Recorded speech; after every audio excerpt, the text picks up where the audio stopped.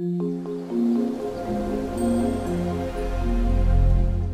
right, welcome back. So we are going to focus on our first type of authentication called anonymous authentication. If you read very quickly when we were turning it on, it says enable anonymous guest accounts in your application to let you enforce security rules without requiring any credentials from your users. So that's kind of what anonymous auth is all about. To implement it, what we're going to do is we're going to actually just go into the password ViewController, and we're going to, inside the view_did_load, we're just going to sign people in right there. So let's just go ahead and open up our ViewController. It's kind of hard to see all these things, but the password ViewController, there's a couple different ViewControllers. You can see that it's using things like UIKit and folding cell and material. We also want to be using Firebase. No shock there. And we're going to go find view_did_load, and what we're going to do is we're going to sign in anonymously if not already signed in. What does that mean, not already signed in? Aren't they obviously not signed in? Firebase remembers if they're signed in or not. So they might already be signed in from the last time they were in this app. So we're going to actually look to see if they're already signed in, and if they're not, sign them in anonymously. All right, I'll see how well I remember my syntax here. So it's Firebase auth, I remember that much, and then there's an object called auth. This is kind of similar to how the database works, and after you practice with their APIs for a while, you get better at them. So there's probably a thing called auth, depending on whether it's initialized or not. And it's got on it a thing called current user. So if the current user is nil, so like if it doesn't exist, then we're going to have to sign in. If it does exist, we'll just go ahead and say you are already signed in. If they're not signed in, we're just going to sign them in. That's the beauty of anonymous auth, right? So we're just going to say sign in user anonymously with completion handler. So I just go ahead and click on that by hitting enter. I just hit enter again to let it kind of auto-complete some things here. I think these are funny. They auto-complete the type, but they don't actually give you a name with them. So I'm just going to say user and error. Seems like easy enough things. Also with closures, they get like really awkward in how they want to format themselves. I played with it a little bit more there on the formatting. So sign in anonymously is nice because it really should just always work, right? I mean, if there is an error, so like if the error is not nil, you could print a little error message like, anonymous auth failed, and then I'll just return if that happens, right? I would not expect to ever see that message. And then if it doesn't get picked off there, it must have worked, right? So we'll just say, congratulations. You are now signed in anonymously. Woohoo! That was so exciting. So if you run it now, it should actually do authentication, right? So it actually should sign you in as an anonymous user, which is kind of fun. And sure enough, it says you are now signed in anonymously. And you can actually see this on your backend, which is cool too. So not with this tab. Let's try this one. Looks like I left it in kind of this state here. Yeah, I already did all that stuff. And you can see this in your auth area. And you can see that there's actually a user now that wasn't there before. And he got a randomly generated user ID. But I actually have a user inside of my app, which is kind of cool. Let's do a little bit more with it than that. Let's at least push something, just so we can see that it worked.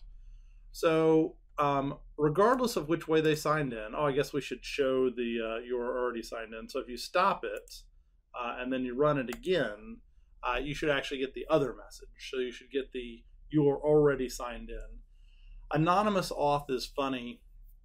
It actually came up right there. Anonymous auth is funny because anytime you call that method sign in, it'll just give you a new UID, but it will remember it for quite a while. I'm sure there's some way I could make it forget it, but it does remember it for quite a while, which is kind of cool. So let's go ahead and have him do something. Now, I don't care which way he signed in. It could have been because he just signed in, or it could have been because he's already signed in. I want to add listeners at this point. And I'm going to call this setup Firebase observers, because later this is where we're going to be setting up Firebase observers, obviously, and that function doesn't exist yet. Note that up here I'm inside of a closure, so I have to say self dot. Down here I'm not inside of a closure, so I don't have to say self dot. But I do have to make the function without the word self. So regardless of how I get through, I want to say set up Firebase observers, and now I can do stuff down in this area and feel confident that the person is signed in, which is neat. So what do I want to do? Well, first off, I'm going to ultimately want a Firebase reference to a certain spot. So your first Firebase ref, it can actually just be to your default path. So you've got a database and you've got a reference. That would get you to the top level, which is great and handy, but not what we want here. What we really want is we want the current user's UID. And now in order to get this, we need to say for auth, you have to type it correctly, .auth .current user .uid. So that's what we ultimately want as their UID. I know that there's a current user at this point, so I'm going to change these question marks to exclamation points. I know that I've got this person. And then what I want to do is I want to create a path to their specific space. I'm going to go ahead and create a field. I'll just kind of do it somewhere up at the top here.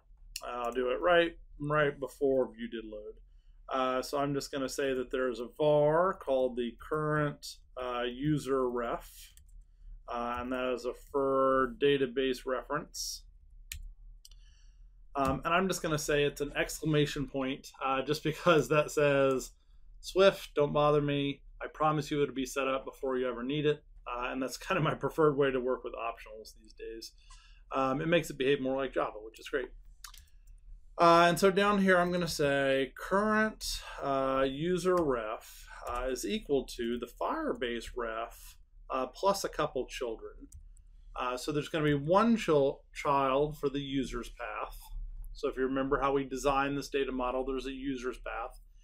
I add this because it's better to put things not at the very top level. You don't want a bunch of users at the top level. You want to namespace them. That way, if you change your design later, you've actually got some like future proofing ready. And then I also want to actually get the current user's UID, drill down from there. And then everything that this person can do is from that point down, right? So you can only see your own stuff. So I'm on the user's path. And then I'm on their UID path. Just because I want to see something happen, I'm going to do a quick hack, right? So we'll just do a quick test. And so what we want to do is we just want to auto-generate an ID. In Android or web, it's called push. In iOS, it's called child by auto ID. That basically is the same as .child. It just gives you a .child of an auto-generated key, which is kind of slick. And then we're going to set the value there. I'm just going to, just because I'm trying to do something quick and dirty here, just going to make a dictionary, right? So this is a hard-coded test. And then it also needs, I think username is optional, but password is required. And so password, colon, we'll just say blah, blah. Great, so it's kind of formatted there on the line breaks, difficult, but I think you can kind of see what's going on, and that is that we're adding a single movie quote. Sorry, a single password. And so when you run this, it should actually modify your database, if I can get there before it's up. It's too fast. And it should actually add something to your database, which is cool. You won't see anything on the app, but you can see that there's actually something in your database now, which is cool. So things are working. The only reason it got up there is because it passed my rules. This is kind of fun to test your rules sometimes too. So let's just say we made it, instead of service, let's just say we called it service 2, and we said hard-coded test, and we ran it again. This won't work, right? Because it won't get past our rules. And so whenever it pops up, it should say permission denied, right? And so permission denied, nothing got written for that. It did not pass our rules. If you remember our rules, I'll just kind of do another one here. It has to have a service, it has to have a password, they have to be signed in, and it all has to be happening in a space that they own. So here they added another one. Notice that it didn't blow away the other one because we're using that child by auto ID, and it just kind of made another one for us. Remembering your rules, just kind of briefly, you have to be authenticated, you have to be currently signed in as the person that's on this path, so these two things have to match. Has to have a service, has to have a password, and then optionally it can have a username or not, right? So it's just kind of neat. All right, I think that's what we got for this time. We've now proven that we can send things up. We've proven that we can sign in. Admittedly, it's anonymously. And my quick test I'm now done with, and I'll come back and do more real things next time. Okay, I think that's it for this time. I'll see you next time when we start doing some more real things. See you then. Bye.